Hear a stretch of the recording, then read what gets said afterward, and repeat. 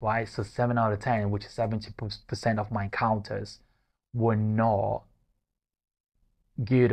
I didn't have good experiences when dealing with people outside. And I analyzed that behavior, and my calculation was just on point because it was also 7 out of 10, 70% of the time. To me, that was bad experience because maybe there is social conformity, so people behaving that way in Germany because socially they have accepted it. And this is what I analyzed that behavior myself as well. And I believe in that theory from Salomon Asch because my calculations came up with the same estimate as well, right? Of course, I did that on a more personal level, but his study was really properly conducted with a lot of experiments. It was in the 1950s, and you can go on and read more about that. And this is what you need to pay attention to because of social conformity. You might be doing the wrong thing, but we and you have to stop doing that. So, have you ever voted for a politician that you didn't really like and your gut was feeling like this is the wrong politician, but then because for me the persuasion you went on and voted for that politician? Have you ever done that? It would be really interesting to know. And also, because of social conformity, have you ever voted or done something that you knew that that was the wrong thing to do, or you knew that that's the wrong person to support, or you knew that's the wrong person to lead, but then you went on and voted or supported that person anyhow? Have you ever done that? It would be really interesting to know. And yeah, if you have done that, let me know in a comment down below because it would be really interesting to know. And another thought process that I had, right? Because of course I live in the West in the UK and I'm not a white individual. And the majority of the population is white.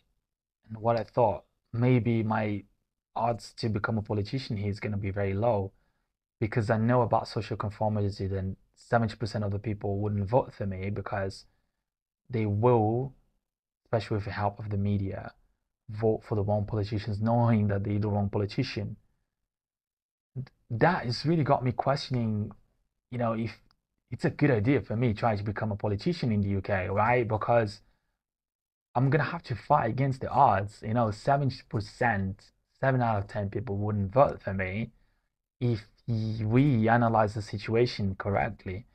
And putting that into perspective also made me think if you would do that yourself, right? So let's say, for instance, that I'm the most qualified, I've got the right degree, the right knowledge, the right experience, and I understand the economy and I can predict what will happen. So I can go in and protect the economy. I understand about interest rates, inflation and employment, and I have a wide range of knowledge in different sectors. I understand about business.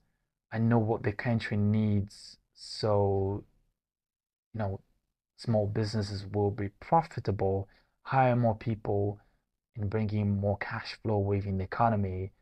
And that's going to be very beneficial to the country. And also, of course, I have exposure to foreigner countries, to different countries, speak different languages. See, I'm actually the right candidate to be a politician. And also, people tend to trust me really and like me and support me because I'm very reliable, I'm trustworthy. I've got all the characteristics and the skills, the knowledge, the soft skills, the communication skills to be an amazing politician. But you see that because of social conformity, it's likely that 70% of the population, 7 out of 10, wouldn't vote for me. You know where that's coming from? So this is the question. Let's see if this genius type of individuals out there and you're not voting for them, and these people would be able to bring much better economic returns to you and your country and your family and your children than the ones that you're voting for right now.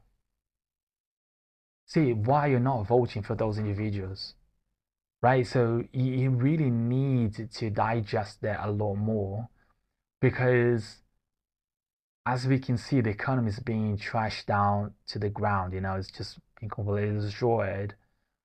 And this country went from being an amazing country to really struggle right now, and millions of people into poverty. It's just because the country is not voting for the right politicians. It's that simple.